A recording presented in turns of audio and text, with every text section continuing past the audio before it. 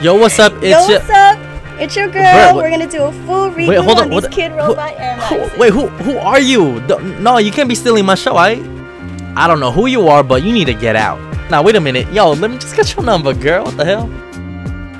So we're gonna go in and do a full reglue on these Kid Robot Air Maxes. I'm pretty sure you guys have not seen these.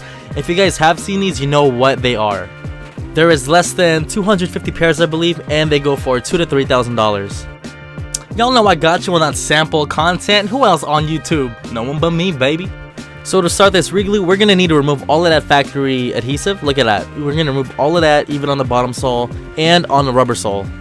We're also gonna be deep cleaning the rubber sole with soap and water and renewing the shoelaces with laundry detergent and a little warm water.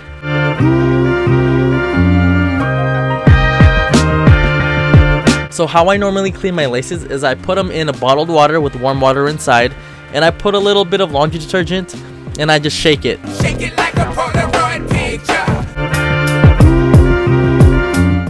So before we start the reglue process, we're gonna need to remove all of that factory adhesive first. If we don't remove the factory adhesive and we just start gluing, our reglue will separate just like that.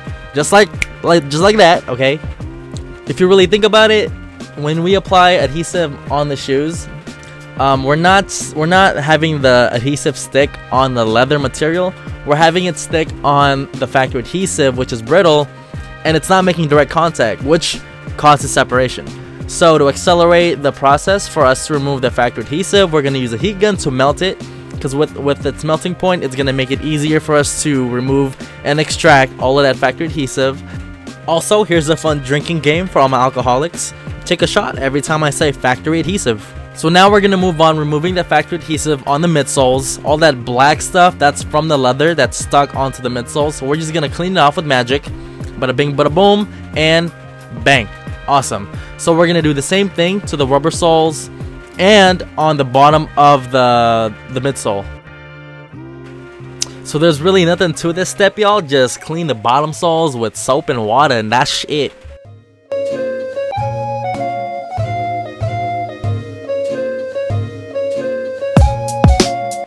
You guys know what I'm already gonna do. I'm gonna lay down one layer of Barge Cement Super Stick on the rubber soles, one layer of Barge Cement Super Stick on the midsole, and once I let that cure for a couple of hours, I'm gonna apply a second layer of Barge Cement Super Stick on all compartments of the shoe, so I can make sure that the reglue is a lot stronger and it's a lot more fortified with this step.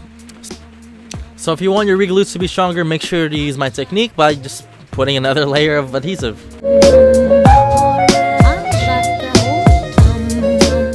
With our tape in place, we're ensuring that there won't be any excess adhesive protruding out of the midsole. So it's just more of an extra step to make sure that our reglues look more professional. So I'm not gonna heat the shoes up to glue them. The only way to do this properly is if you throw them up in the air, and then once it touches the floor, it will glue magically. Like that. I'm kidding. I use the heat gun to bond the soles.